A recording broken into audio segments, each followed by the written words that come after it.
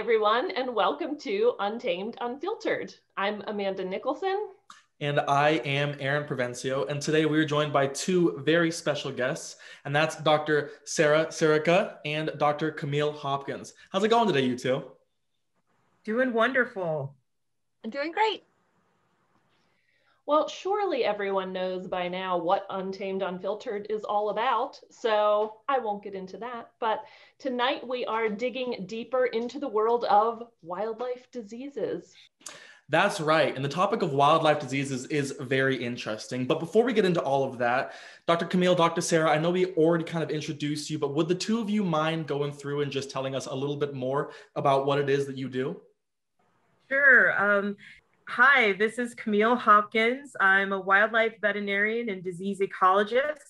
I serve as the wildlife disease coordinator for the US Geological Survey's Ecosystem Mission Area, based just outside of DC. And I oversee our portfolio of aquatic and terrestrial wildlife disease research across the nation.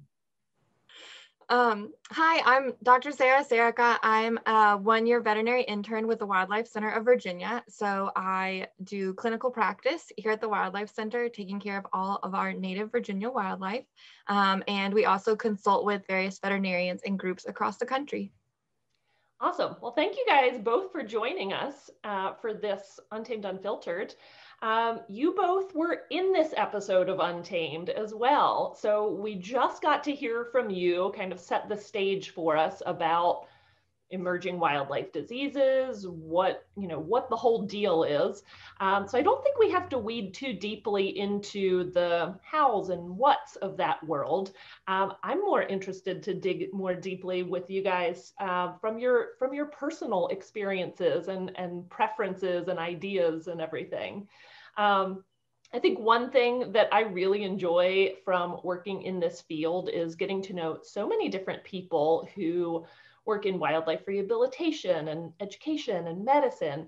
And it seems like everyone has this area where they just totally geek out. And I love it. I love watching people geek out about topics that they really love and are passionate about.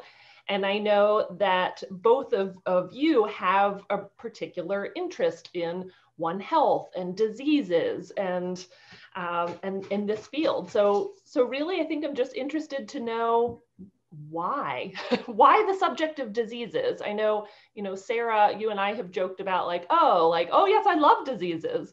Why are you both so interested in them? What's fascinating to you? So for me, since I've been a child reading National Geographic, I've been fascinated by the biodiversity of our planet. And to me, microbes are part of that biodiversity. So viruses, fungi, bacteria, parasites, prions. And in my PhD work, I focused on viruses. And to me, they're really fascinating, especially the RNA viruses, because of the way they mutate and recombine and evolve. And so that's just really interesting to me. And wildlife disease to me is also exciting, not just for the microbes, but because it's the complexity of looking at the ecosystem, the wildlife populations, different trophic levels, and how disease outbreaks can impact not only a species, but potentially a community within the ecosystem. And then the last thing, being in the federal government, it is interesting to see the interplay between wildlife diseases and diseases that affect domesticated animals or diseases that affect humans. So having this One Health approach to things, recognizing that there are diseases circulating in wildlife, at the most basic level, right, rabies, that could impact domesticated animals or people, and then getting to work with individuals who care about public health, who care about domesticated animals, and thinking together, how can we respond to, how can we manage these different diseases? Yes, everything she said. And then I feel like I come to it from a place of, I was just really a huge science nerd, like from biology onwards. I just was hooked. And so anything where we can learn more about the natural world just is fascinating to me. I've been getting like very into lots of different things lately, and like entomology, and then like all the disease ecology things, all of it. There's so much interplay with everything. And then learning about how things affect the, larger animal that we're used to working with, like bear size or bird size or something. And then going into what is affecting their mites, and then what is affecting, the bugs that are on the tree that they're eating from. And then like all the little things that parasitize and are living in and on them, all the microflora, like it's just all fascinating. And then it's also really interesting because it's something that's always changing. Like animals are evolving, but it seems like it's such a slow thing that happens over time, versus diseases can change like minute to minute. And as they cross over geographical areas, over time, all of that's changing. So it's always something fascinating. And then I also feel like it's really interesting because it has such a huge play in conservation, which is really important to me. And we need to understand how different things affect these animals, not just like habitat degradation, but also the diseases that are causing harm, and whether or not we should intervene, which is always a huge question. So all of that's just fascinating, and I feel like humans can make a positive impact too, not just spreading impact. I think it's so interesting to hear both of you speak about this kind of like this layered look that you kind of have to take when it comes to wildlife and ecosystems. I think I talk about systems thinking in almost every single one of these episodes we've filmed, and I love looking at like ecological processes from the biggest megafauna all the way down to the smallest microfauna. And I think there's this, idea, and especially after the last year that we've had, that diseases, fungi, bacteria, viruses, whatever it is, are always the bad guys, and they're always having negative effects on wildlife or people or this and that. But I'm wondering if the two of you would be able to contextualize the role of diseases and sort of pathology in, I guess, let's just say an ecosystem. What is the importance of these being around in the first place? So a couple of thoughts on that. As I sort of mentioned, our biodiversity includes microbes. And I think there's a distinction between pathogens or parasites that are what we call endemic or native to an ecosystem, versus those that are invasive and novel that wildlife have never encountered before. So I do think there are important relationships between microbes and wildlife at the individual level. You can think about parasites in the GI tract that are normally going to be present. There are certain insects, ticks that wildlife normally live with.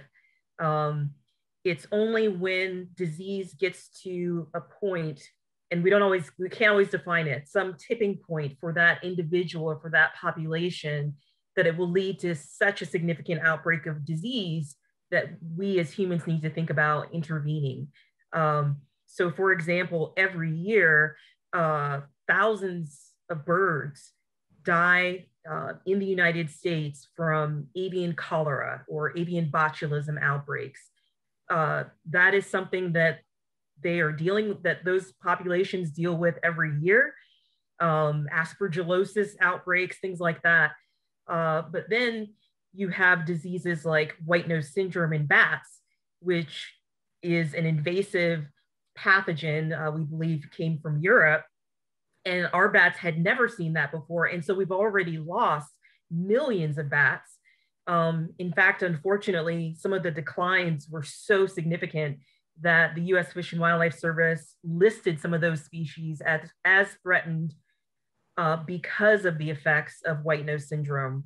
So that's an example of a case where we need to intervene versus some of the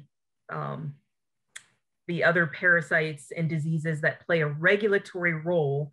Just like there's predator-prey relationships, there are parasite relationships with wildlife that have a regulatory role on those populations. Yeah, absolutely. I mean, that was beautiful. So, and I feel like just to sort of continue on with that thought, the way I think of it, not a disease ecologist yet, is, you know, we know about like our internal biome and external biome. We know that there's bacteria and yeast and things that live on and in our body. And then if we extrapolate that, you know, a lot of that is good. A lot of that even helps our immune system. But once we get to, you know, something that invades where it shouldn't be, or if we're up against something that's going to cause more harm, and not just be sort of like a population balancer kind of thing, that's something we have to worry about, because there's, you know, the things that are just circulating once the population size gets too large, and then there's density changes, and then we have like, you know, circle of life things that happen that are going to help balance that population, versus you know, just things that have been going along and they're healthy and part of the world. So when I was putting together the treatment for this episode, we knew we wanted to do one about emerging wildlife diseases. I certainly am not remotely close to a disease ecologist. I just, you know minimal amount of things about some subjects. So I was like, okay, I gotta study up here. I gotta go hard on learning more about wildlife disease. And I ended up going down this rabbit hole and found this USGS document actually about why bother about wildlife disease. And it was really long and it was really interesting. And I was like, oh my gosh, there's a lot here. This is great.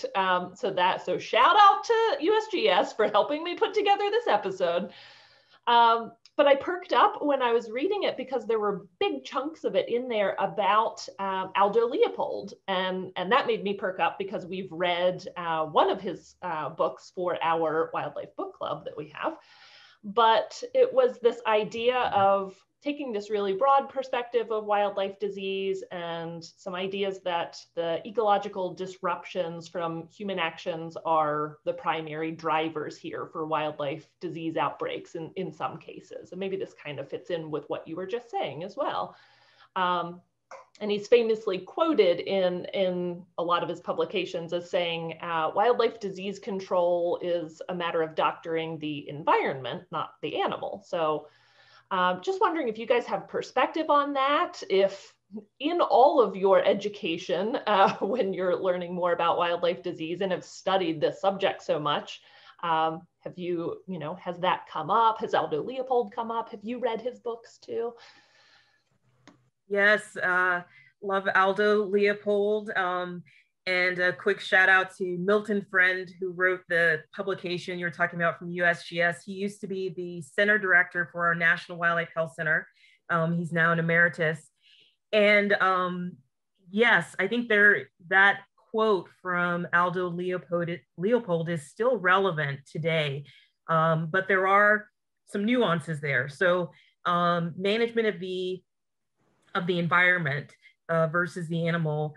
Again, thinking back to some avian diseases that we see in waterfowl, for managers for, let's say, a wildlife refuge or a state lands where they might see some of these significant disease outbreaks, there are opportunities to, for example, manage water, and management of water resources can then help to maybe decrease the impact or the amount of animals that might die from some of those waterfowl diseases. However, there are some instances where managing the environment, well, it would help, but it's not always the only way to approach wildlife disease management. So managing the environment can include managing invasive species that might be a problem, like in Hawaii with avian malaria, in forest birds, managers there are looking at how can they,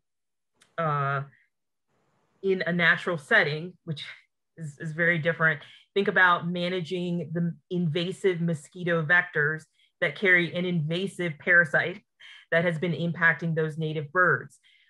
They can also think about, though, are there ways to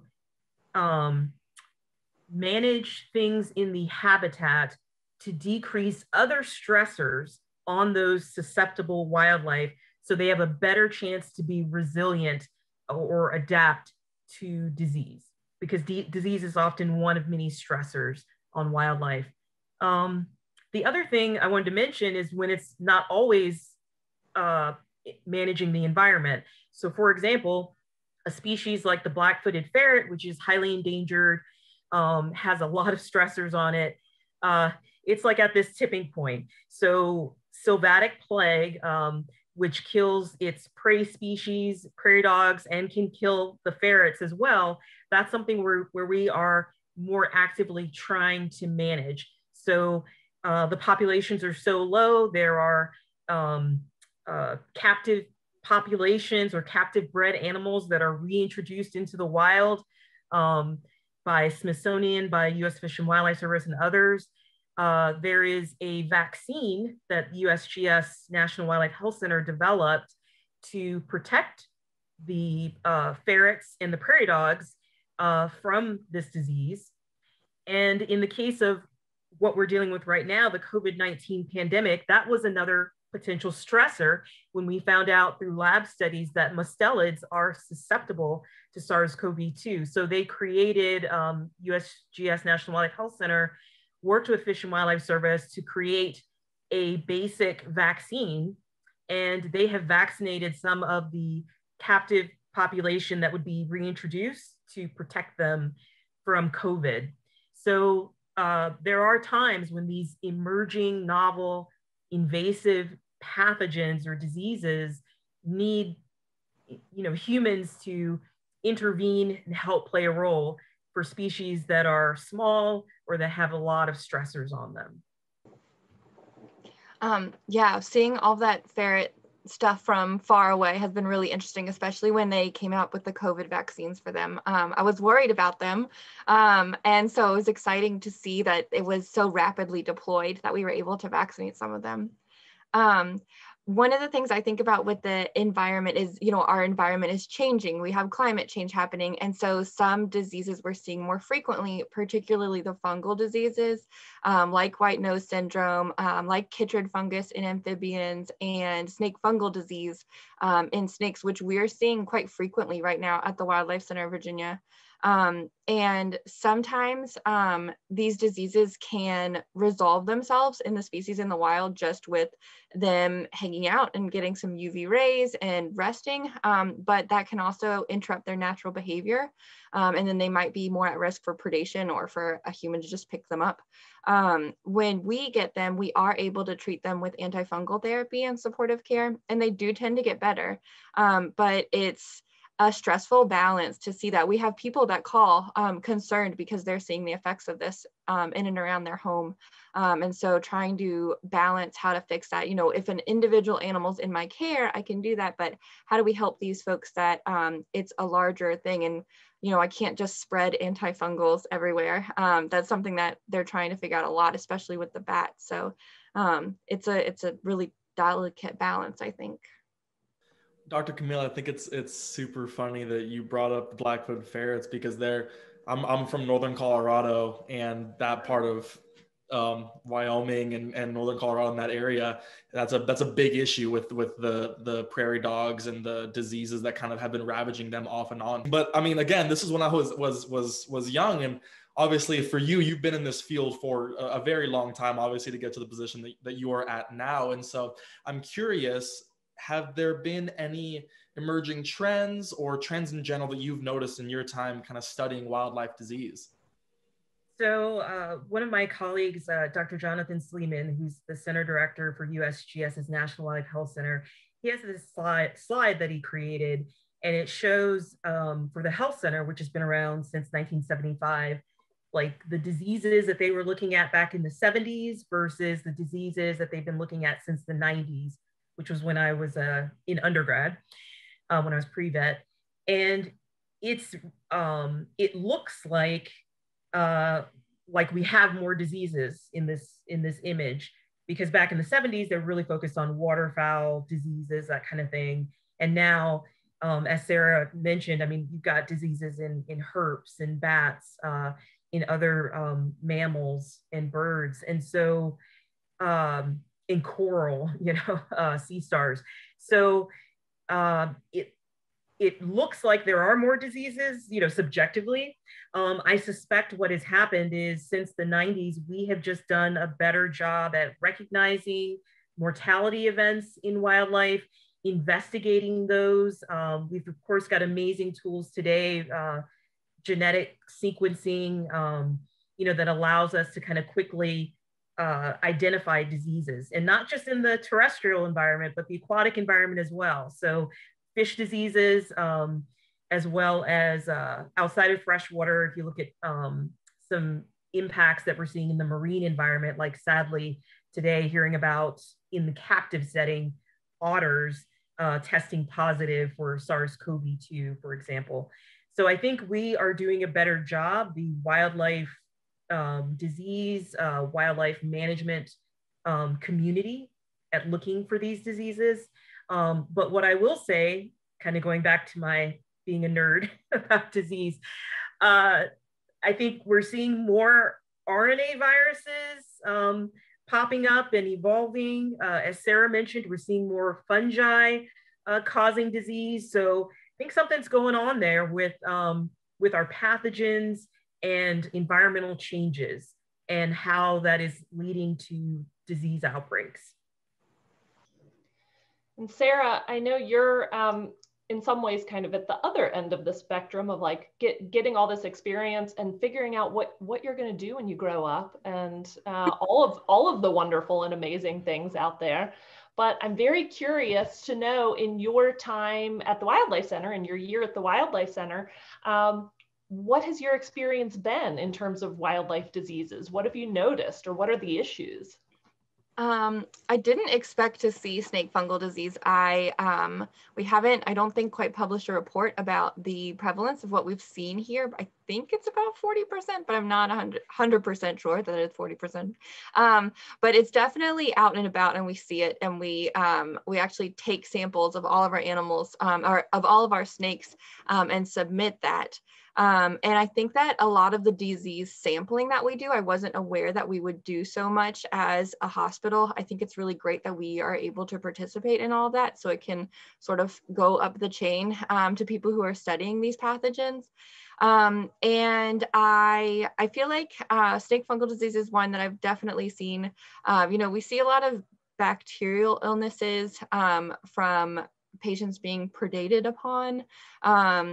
And then there's not a lot of direct things I can say that we see on the day-to-day. But some of that is also because we take samples, but we don't always directly test for things, because while a lot of these things can be sampled for, there's not always a commercial test that can be done. And so that's something that's lagging behind some of the like laboratory and institutional level things. USGS can go around and swab and get a direct sample, but we might not know at the clinical level exactly what we're dealing with every single time. So piggybacking off of what you were just saying there, Sarah, I'm wondering what the role of, from a small wildlife hospital like the Wildlife Center of Virginia, all the way up to the USGS and kind of everything in between, what roles are played at the different levels when it comes to disease monitoring and kind of keeping track of these emerging disease trends? Yeah, definitely. Good question. So on my level, at being a general practitioner wildlife veterinarian, we're treating the individual patients for those diseases, and then we're also watching for spikes and changes. So we can act as a sentinel for different types of disease. So if all of a sudden over the summertime, we had a whole bunch of little pine siskins that were coming in and dying immediately. Sometimes I wouldn't even get the chance to, you know, open up the box and they would be deceased. And it happened that there was a salmonella outbreak in those birds. And when we have something like that, we report that to our state wildlife veterinarian and other agencies, and everybody sort of becomes aware that something's going on. Also, one of the great things about the Wildlife Center of Virginia is that we have a huge social media presence. And so we can talk with the community locally, or even more broad sometimes, where we can say, you know, hey, we've been seeing this, make sure everybody's cleaning their bird feeders, and being sort of like community level. And then we sort of feed everything up the chain. And then the people like Dr. Camille, who are disease ecologists, they put all those pieces together and say, you know, oh, hey, the Wildlife Center is seeing this. Up in Maryland, they're seeing that. Down in Georgia, we're seeing this. Let's put all that together and see if there's a trend, see if there's something that we need to make some modifications about. So it all interacts for sure. And to actually take that same question for you, Camille, that I had for Sarah, but we're just dialing it way back to the mid 2000s. So you were at the Wildlife Center of Virginia as the intern back in the day in 2005. I'm wondering if you can recall, it was a while ago, dig deep, but if you can recall, were there any like hot button diseases of the time in your year with us where you were like, wow, we are seeing a lot of this and I didn't expect it? I remember from being a veterinary student at the Wildlife Center of Virginia. So I'll go back a little bit further. Okay. And Priscilla was there. Mm-hmm. And it was West Nile virus, and seeing the neurological disease in raptors. Yeah. And sorry, I'm having to dig deep. Well, I was hoping you would say that yeah, because that's what I was thinking too, but I could not remember if I pegged my years correctly in there. Yeah. But I remember that of when West Nile virus hit the East Coast and us seeing like waves of raptors coming through. And it was like lots of crows, lots of corvids, some hawks, some owls, bigger owl species, and our little isolation room at the time just being like inundated. It was like that, you could see it just like the wave hit. Yeah, and just to follow up on that, that really showed, I think West Nile virus coming to the US really showed the important linkage between clinical wildlife veterinarians and federal agencies.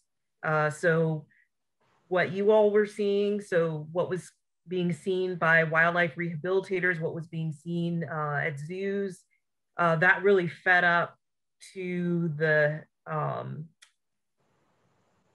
that went up to the federal government, sorry, as they were trying to understand what was going on, because you know there were human cases, there were, you know, corvids dying, and they knew it was an encephalitis associated with mosquitoes, but they were trying to pinpoint exactly what it was. And then seeing that neurological disease, I can't remember exactly, but I'm just going to peg it on the Wildlife Center of Virginia. You know, I think that some of those reports of seeing neurological disease in raptors really, I think, came from the Wildlife Center of Virginia and others kind of reporting that up, because I don't think that that's what people were looking for. They were thinking of, you know, just about the corvids. So yeah, so that's really important. And I'll circle back one last thing. Avian influenza, when it hit bird flu 2015 here in the US, we expected it to affect poultry. There had been some research by USGS in the lab to say that raptors could be affected, but I know it was a report up from clinical veterinarians up to say we are seeing neurological raptors and then getting the confirmation that it was highly pathogenic avian influenza. And then also there was a case with Canada geese too that got neurological disease from AI. So yeah, it all feeds up not only federal, but the agencies.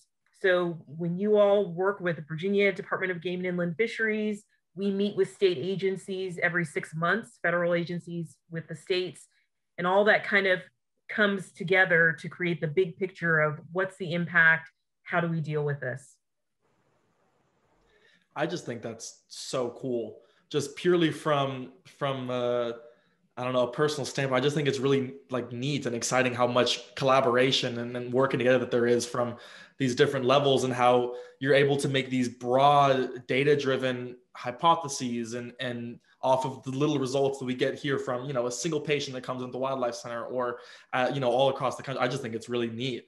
And speaking of neat, because here at Untamed Unfiltered, we do love nerds. And I know both of you self-identify as disease nerds. And I think that all of us probably can identify as a nerd for something. And hopefully some of the viewers out there are nerdy as well. We love nerds here at Unfiltered. So before we finish off this episode, I'm wondering if the two of you would be willing to tell us and our viewers a little bit about your very favorite disease. So it's sort of like asking a wildlife veterinarian, what is your favorite patient? Such a hard question. So I've mentioned some diseases already today. So I think one that I'll point out that is fascinating to me because it is such a challenge, prion diseases. So, you know, thinking back to like basic biology and beta sheets as part of a protein. So to think that an abnormally folded protein is somehow infectious or contagious. And in this case, the concern being the prion that causes chronic wasting disease in deer. It has had such a negative impact on deer, elk populations, not just in the US, but in other countries as well. And it's a challenge for us. So I'm interested in it, I'd say mainly because I'm like, how do we deal with this? Because not only is it not a virus or bacteria, it's, you know, this weird prion, but it's also very difficult to deal with because it is highly persistent in the environment. I'll just say there's some USGS science that will be coming out this year related to its persistence in the environment, but that just makes it such a challenge. So I guess I'm interested because it's you know, as a veterinarian, it's like a foe. It's like this, you know, we're trying to figure out how do we deal with this? Yeah, that is a good one. I also have trouble determining this. I know you guys said you might ask me, and I was like, oh no, a lot. I have interest in a lot. And I feel like every new disease I learn about, I'm like, oh, I need to know everything about it. Tell me everything. And how can I help? So I'll give you one that I've been interested in lately, which is rabbit hemorrhagic disease, virus 2. It's been spreading across the country. I think it's in 9 states right now, but probably that could change at any moment. And it's just a really interesting disease. It's been around in its sort of precursor for decades, but then all of a sudden we have this new type. And then last year, all of a sudden, it started popping up. And suddenly it popped up in our native bunnies. So before it had just been in domestic rabbits, which are like European rabbits is where they come from. So all of the farmed rabbits and all of the like cute, adorable bunnies that everybody brings to their vet, those are all European rabbits. And then our Eastern cottontails, desert cottontails, jackrabbits, all of a sudden they were becoming positive and dying in massive quantities from this disease, which is quite scary because not only is it sad for those populations, rabbits are a super important part of the food chain. And so what will happen to everybody who needs to eat them? So it also likes to hang around in the environment. And so it's just a really big, difficult thing to figure out how to approach it. And so I feel like right now we're in the monitoring and sort of diagnosing stage where it's like, where is it? Let's make sure we keep as many populations healthy as possible. You know, watch out for the little baby pygmy rabbits in Washington. I don't want them to get it.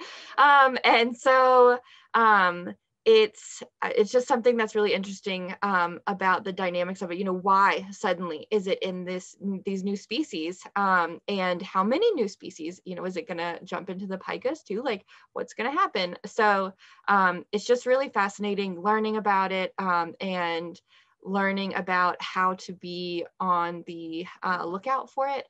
I'm actually getting ready to move to New Mexico, which is one of the states where it is.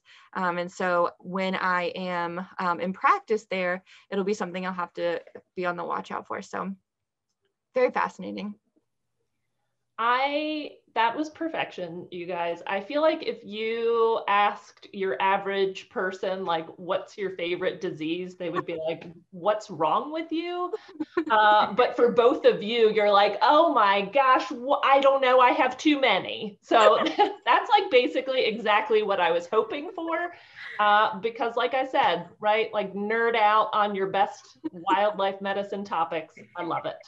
And honestly, I cannot think of a better way to end this episode. So thank you so much, Dr. Camille, Dr. Sarah. Thank you for joining us. And thank you everyone out there for watching, and we will see you next week. Bye, everyone. 2, 1.